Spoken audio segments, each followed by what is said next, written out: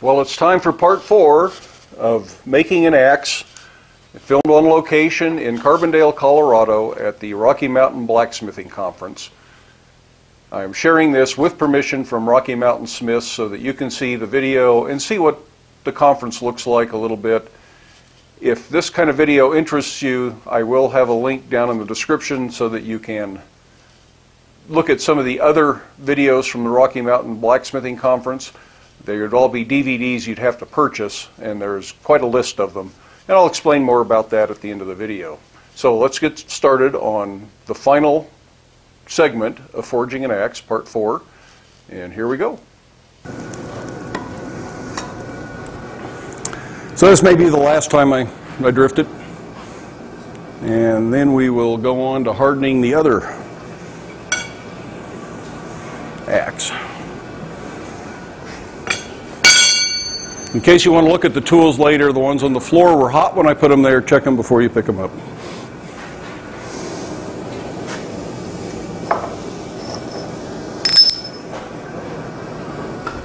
I'm just going to flip it.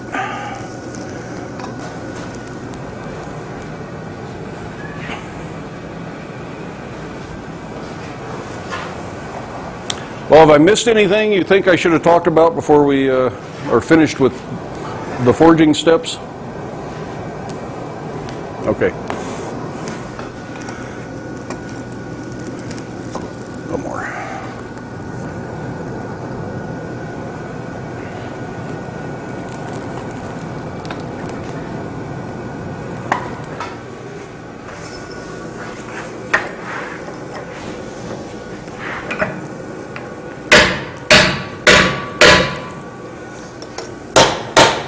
So this is my final sizing, and like I say, drift from both sides. And when you forge it flat here, I was afraid of that.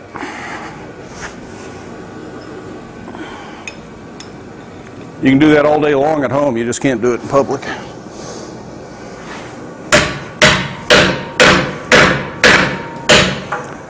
When you're forging the ears down, forge at the fat end of the drift, because you're trying to get that hourglass taper. If you forge down here, you just closed up the part of it you did before. So you're just hitting right there in that spot. Don't hit here.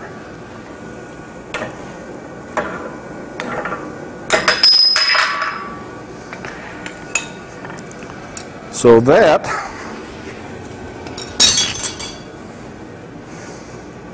is all of the forging that I plan to do, I think. It's pretty symmetrical. There'll be some grinding. Like I say, it doesn't bother me to grind. I try to get it as close as I can by forging so I don't have to do as much grinding, but I'm willing to grind. So we are going to bring that up just to a very dull glow. I guess I'll go behind Gordo, and somewhere back there there's a bucket of sand I'm going to put it in to. So just so you know, I'm going to go back there with something hot. I mean, I don't know if we have to bring it out or if I can just take it back there. Well, okay.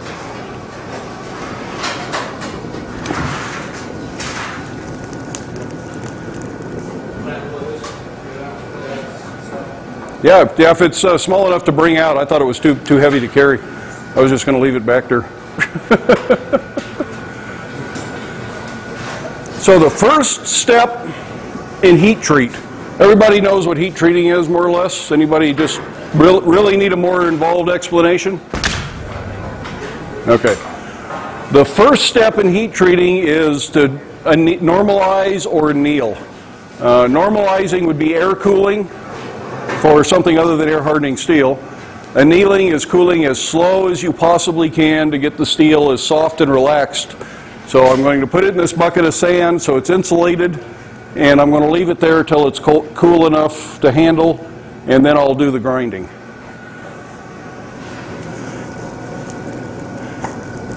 And this isn't as vital because I am using a power grinder as it would be if you were using a pedal sandstone grinder or filing.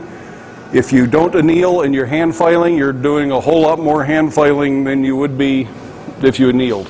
Because it's, especially if it's air hardens at all, you're going to be wearing out files instead of filing your axe. Just a hair more. You ever done any hot rasping? I do sometimes. I have not figured out how to hold these efficiently enough in the vise to hot rasp them without putting a vise mark in them. Were you used air hardening steels a bit? I never have, or not intentionally.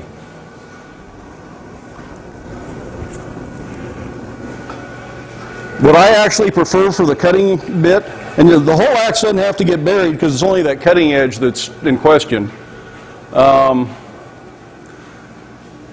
I prefer water hardening steels. I like W1 or like a 1095. But for an axe, it doesn't need to be as razor sharp as a razor, and it needs to be tough enough that you can abuse it a little bit. So I oil harden them, and they don't ever get quite as hard and brittle, but they get plenty hard enough. You know, they're harder oil hardened than what I'm going to temper it to. I'm still going to temper it back, and that makes me a little more comfortable because I've had some knives I've done out of W1 that have cracked in water, but it seems to behave very nicely in oil. I may be overheating them, it's hard to say. So that's going to anneal. Then I'm going to grind it until it looks roughly like this. This one hadn't been hardened or tempered, so this will be the next thing. So hardening is bringing it up to a critical temperature and cooling it fast so that it stays. I am a lousy metallurgist. I can't explain face-centered cubits or whatever they are and what the carbon does and where the molecules go, but basically annealed is relaxed, heat it, cool it fast, it's as hard as you can possibly make it. And we can't use it that hard. You have to then soften it a little bit, and that's the tempering process. But first we have to do the hardening process. Don't get it too hot yet because I'm not quite ready to quench it. Yeah, if you want to take care of the oil. That was the next step.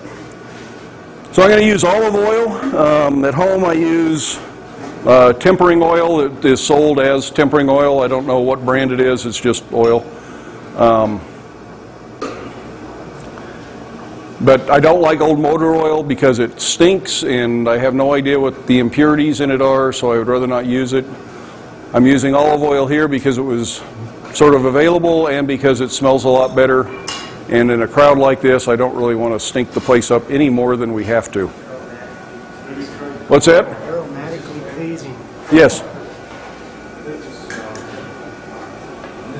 This smells like you're baking cookies, and you'll all be ready for the get-together after this. Got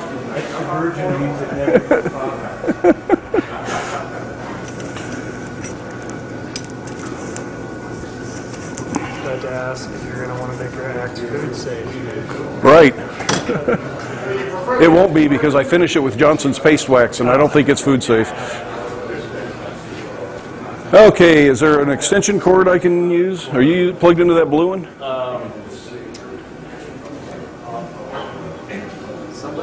Something is plugged into that blue one. Oh, the orange one's not.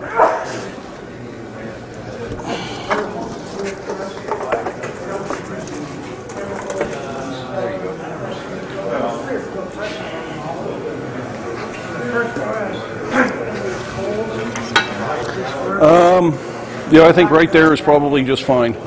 It'll cool a little bit going over there, but I don't think it's going to hurt anything.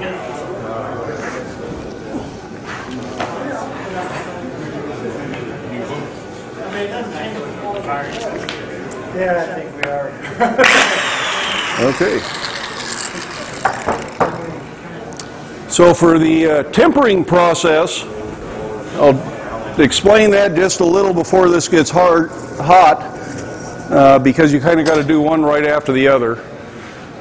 We are going to heat it, quench it, and before the entire axe is cooled off, I have to clean up the edge enough that I can see the oxide colors. Anybody that's ever sharpened a knife or something on a grinder and gotten it blue and somebody says you ruined it, that blue is an oxide color that tells you roughly what temperature you got it to. I want to take this kind of in the upper bronze, starting to turn purple range, but you can only see that on shiny metal. You can't see that unless you clean it up first.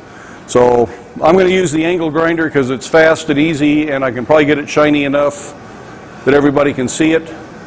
Traditional way of doing that is with a brick and just scrub it. I found that new really hard bricks don't scrub up very well, and old wore out softer bricks seem to grind better, but we couldn't find a brick anywhere around here, so we're going to use the angle grinder. But that's all kind of one process real quick. Okay, we need to bring that up to red. The classic method for testing for the critical temperature that people always like to talk about is magnetic. When the magnet quits sticking, you're at about the right temperature, a little hotter than that usually. But remember, we have two different metals. We don't care about the critical temperature of mild steel because we can't harden it. So if you're testing for magnetic here, you're seeing if the mild steel is magnetic. You got to be testing the very edge and then matching that color to the whole axe that you're trying to harden, because if you're back here and it's non-magnetic, it's really irrelevant if the mild steel is non-magnetic. The best way is in that thing that John's got his hand on over there. You look up the specs for the steel that you bought, and you know exactly what it is, and you follow whatever the book says you do in the little heat treating oven, and you get the exact same results every time. And Scott helped me set up an oven almost just like that, and that's the way I plan to do it in the future. But for here and now, this is a little more expedient, and people have been hardening and tempering like this for thousands of years, and it works. So that's what we're going to do. Now I'm going to try this magnet that's got a handle on it because it keeps my fingers a little further away than the little magnet.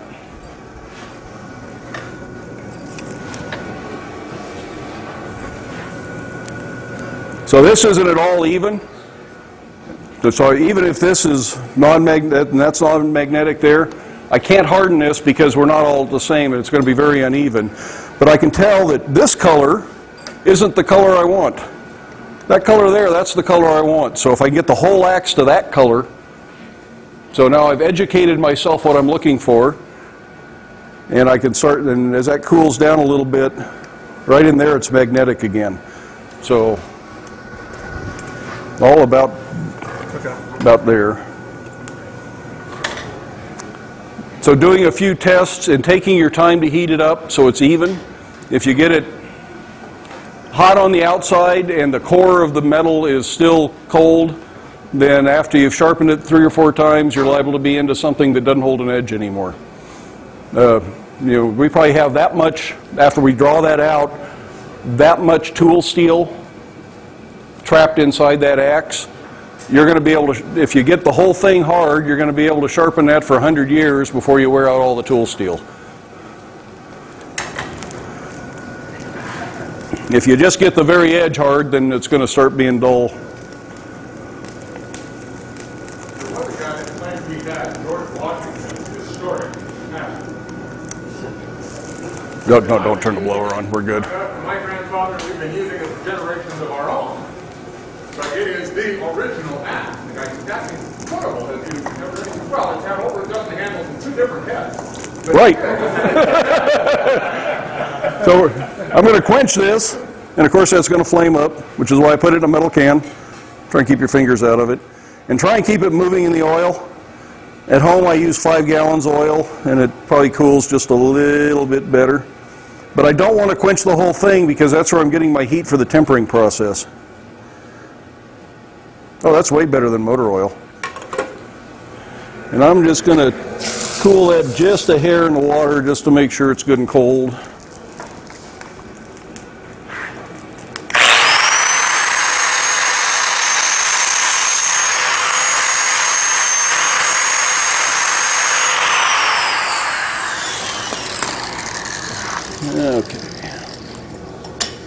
think I stretched my tongs out during all that forging. They got kind of hot. So if you can see that, that's already starting to change color a little bit. It's starting to turn just a little bit in the straw range. If it starts to go too fast, I'll cool it. And at this point, I don't mind cooling it in water because it's past the critical temperature. John, can you set it on the vise?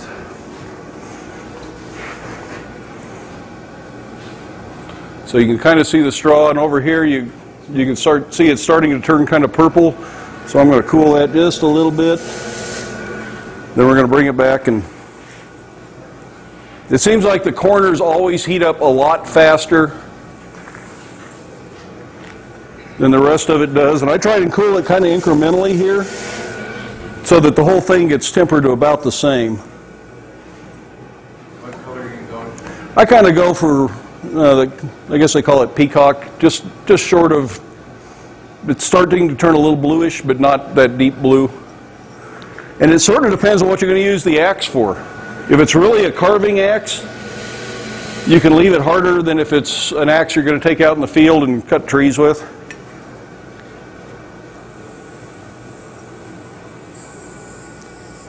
And I think I'm pretty happy with that. And if we're really lucky, we can do it twice. So I'm going to flip it over and polish the other side.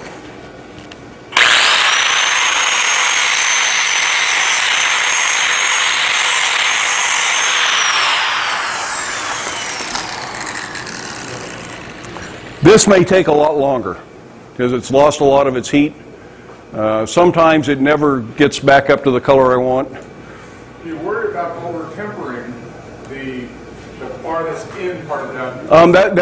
That's a reality. Every time you sharpen it, it's going to get a little bit softer. That's another reason doing it in the controlled furnace, quenching the entire thing, and then putting this in another controlled environment at the exact temperature you want, guarantees that 100% of the steel is hardened and tempered exactly the same. And that's a much more accurate way to do it. But this may not have enough heat left in it to temper a second time. And the only reason I do that is to guarantee that it's even as I can throughout. Sometimes you'll hear somebody referring to a knife or a tool that has lost its temper. It hadn't really lost anything. They've just sharpened it back to the point that it no longer is in the part that was hardened sufficiently. It's back in the part that's a little soft. It doesn't really hurt the tool that much, other than now you just have to sharpen it more often. But yeah, that's an excellent question. It's you absolutely, the further back you sharpen this, the softer that steel is going to be. Whether you ever notice that in your lifetime and are aware that now it doesn't hold an edge as well is sort of doubtful. If you do that, can't you just reharden it? Go through the same process all over? Absolutely.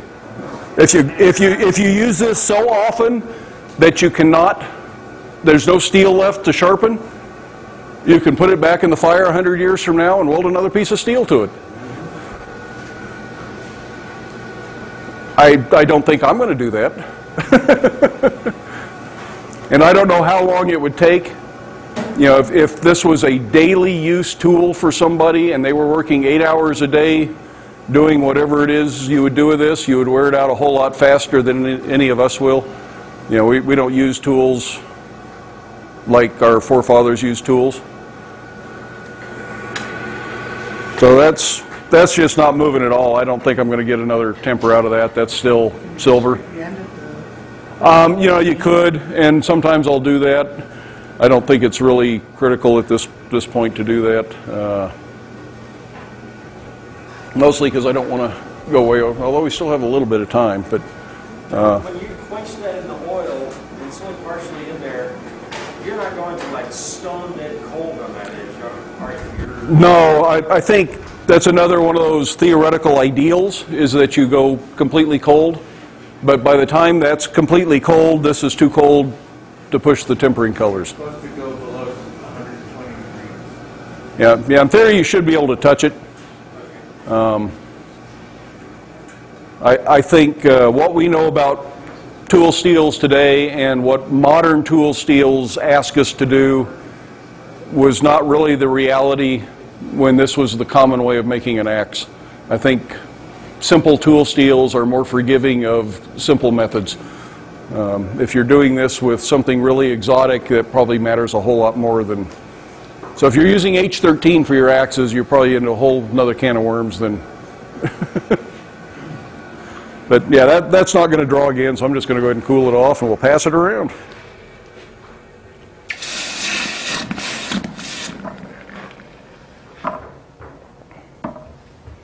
And then this evening I will try to grind, harden, and temper the one we actually forged.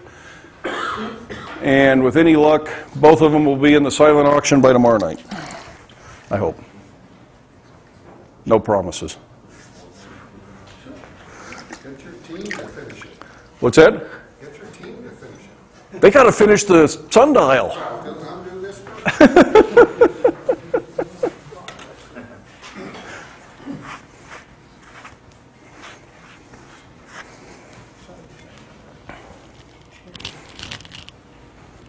Actually, I'm going to warm that up just a hair because there's something I forgot to do.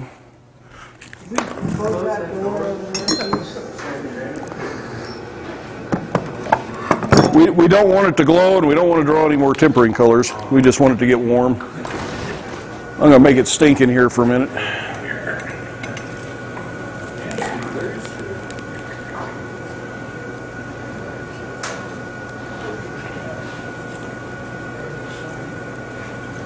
I kind of like Johnson's paste wax for a finish. Put on just hot enough that it smokes a little bit. I don't know why, I just do. That comes from past years at this conference, and I think it was Rob Gunther that talked about looking at Johnson's paste wax under the electron microscope to see how far it soaked into the material or something. So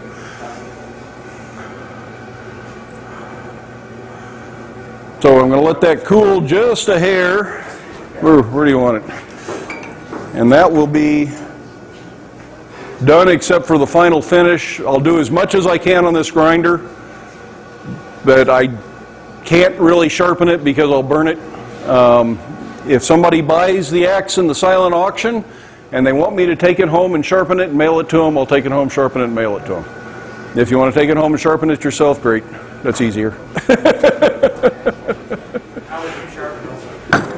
I'll sharpen it on the slower version of that grinder because I have 2 belt grinders, and I'll run it. That one runs at 4,300 feet per minute. The other one runs at about 700 feet per minute, and I can work a long time and be pretty precise on it without overheating. There's nothing wrong with a whetstone or oilstone, pedal sandstone grinder. Those are all perfectly valid techniques. So what do we got? I think we're done with the fire. I've got about 20 minutes.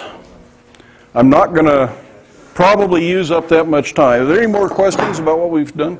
John, do you ever make sheaths for your axes, or how do you transport them around? I kind of wrap them up in towels and stuff. I need to start making sheaths. I have everything to do it. I just don't have time. My preference, it's easy to rivet one together. My preference would be to sew it, and it's not really that hard to sew up. With a good awl and a couple of saddle needles, you can sew it up fairly readily, but it still means I got to spend some time that I don't get to be in the blacksmith shop, and so I haven't really started making sheaths. But it will keep your tools sharper much longer and keep your fingers intact much longer if you make a leather sheath for them. And do they need like, do you use a timer on the backside? No.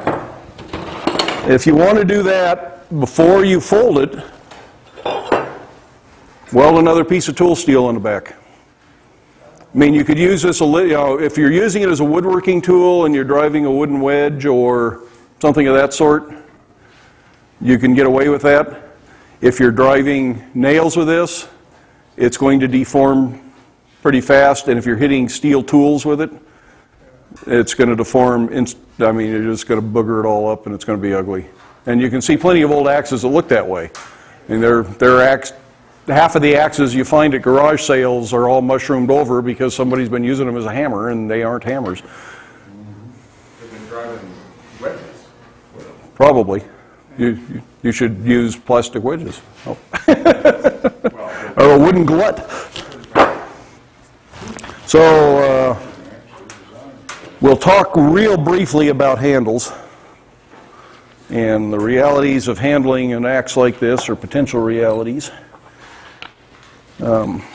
Almost always the handle doesn't fit first go, and you're way better off if it doesn't fit. You want a handle that fills in this direction. It's sort of hard to fit. You're not going to, when you wedge it, you're not going to spread the length of the axe with the wedge. If the handle's a little loose side to side, you're going to fix that with a wedge. But lengthwise, if your handle doesn't fit, you're going to be able to see daylight through there. So what I usually end up doing is I end up working these in a vise. I have some ideas for a really neat thing on my workbench that'll hold it up here, so I can kind of get in there with a draw knife and a spoke shave.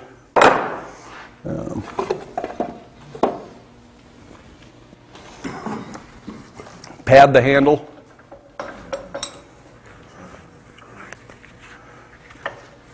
Because you don't want to muck it up too much.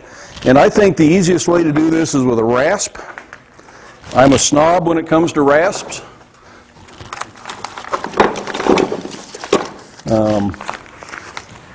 And speaking of rasps, you know, these are still in the original shipping container. I'm going to give Janet a quick plug. Everybody's probably seen her stuff. She makes these nice file rolls for me. And we're working on one for the rasps, but they're a little grabby, so they grab the fabric and have different issues. But take care of your files and your rasps. They'll last a lot longer if you put them in something. If you throw them in your toolbox and they rub together, they're just wearing out. Nothing wears out a file faster than rubbing it against another file. And the same thing goes for these rasps. These are French handmade rasps.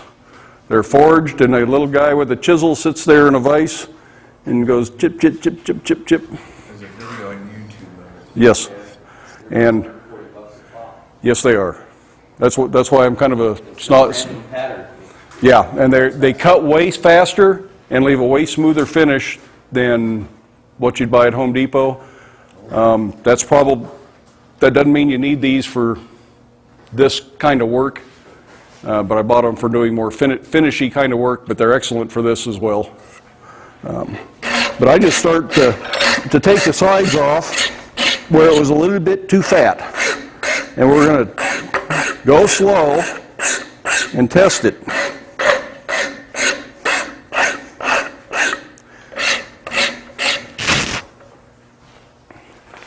And make sure you don't set that down on something steel. Where'd that axe go? So I probably won't really get this in, but that's already starting to go down. If you make it too small, you're pretty well done. You know, if you make it really thin and spindly. But you can see how fast that rasp cuts. The Sureform tools and things like this just take a whole lot longer to do that same amount of work with.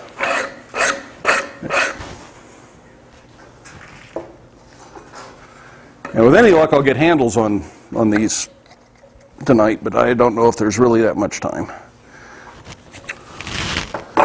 You need to finish the group project. Right, yeah, that's got to be done first.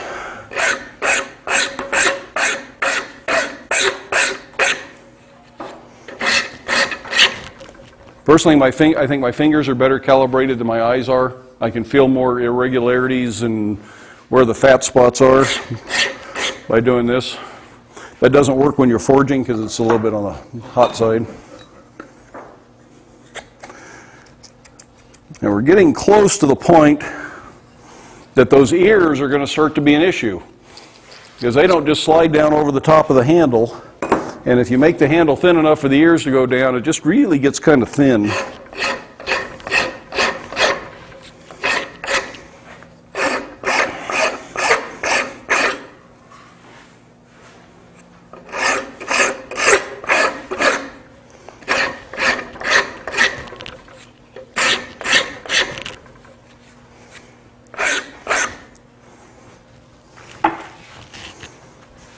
Hopefully I'm picking up the same axe head every time and not trying to fit 3 different axes to this.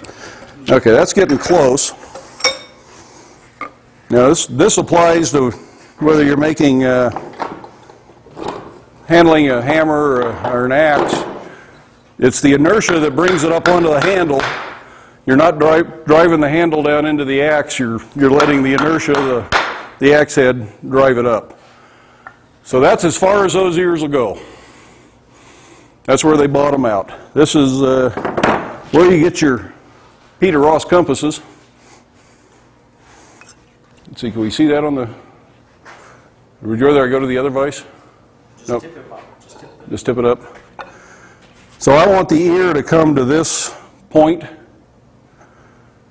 So I set that for that dimension, and then I just scratch that line onto the wood. It's kind of hard to see, but that shows me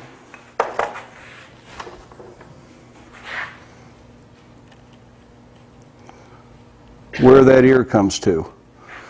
And I don't just make a kind of an arbitrary guess at it on both, you know, say, well, that's where it is on this side, so that's where it is on this side. Because the handle may not be symmetrical and the ears may not be perfectly symmetrical. So as long as you leave your dividers, or your compass, sorry, set exactly the same, you'll be moving that the same distance on both sides. And you notice I'm not turning an arc with the compass. You got to stay parallel to the center line of the axe. Otherwise you're making something that doesn't really match, you're expanding on it. And this I don't know if I'll be able to do here at this vise because it's they usually clamp this to a bench. See, now it's a little harder to get that out of there.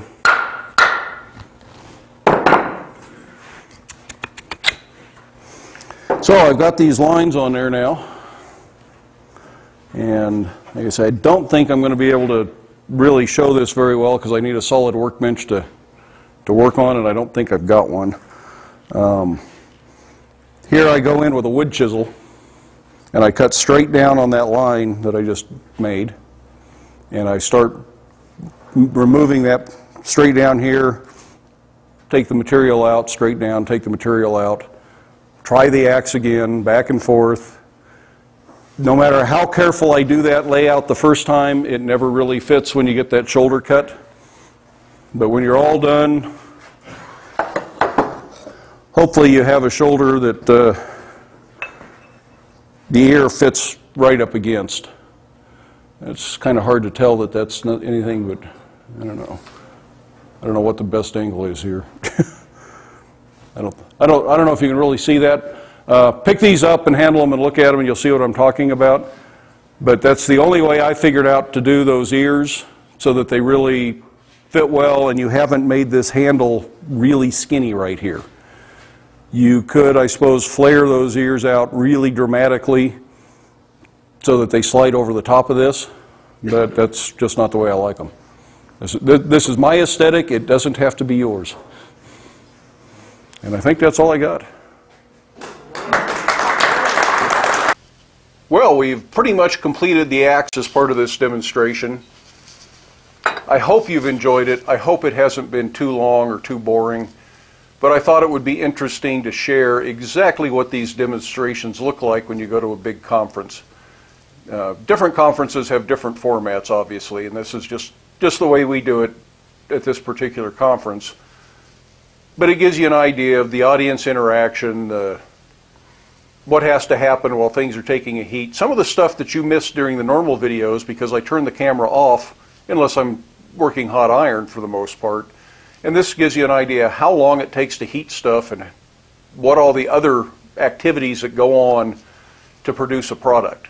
So a half-hour video might take 2 hours of actual work to produce that because of all the other stuff that has to happen between heats. So I hope this gave you a good idea of what's going on. I hope you enjoyed it. If you like it and would like to see more videos like this, Rocky Mountain Smiths does make the videos of the conference available on their website, and you can purchase those and have the DVDs copied and sent to you. They are just as rough as this one was.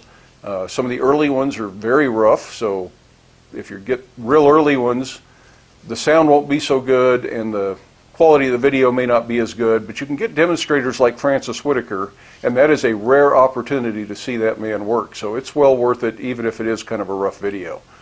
So I strongly encourage you to go down to that link in the description to RockyMountainSmiths.org and see what they have in the way of videos for sale. Or come on out to the conference. I'm doing this video in April, and the conference will be in August, so you've got several months. They'll probably start taking registration anytime now, so check out the Rocky Mountain Smiths site again for information on the upcoming Rocky Mountain Smiths Conference. It's a good time, and I'd love to see you there. In the meantime, I hope you like this. Love it if you hit the subscribe button. I hope you can get out to your shop today and make something, or if not, get out there tomorrow or this weekend. But challenge your abilities, use your imagination, broaden your horizons as a blacksmith, but do stay safe, do wear your safety glasses, and we'll see you for the next one.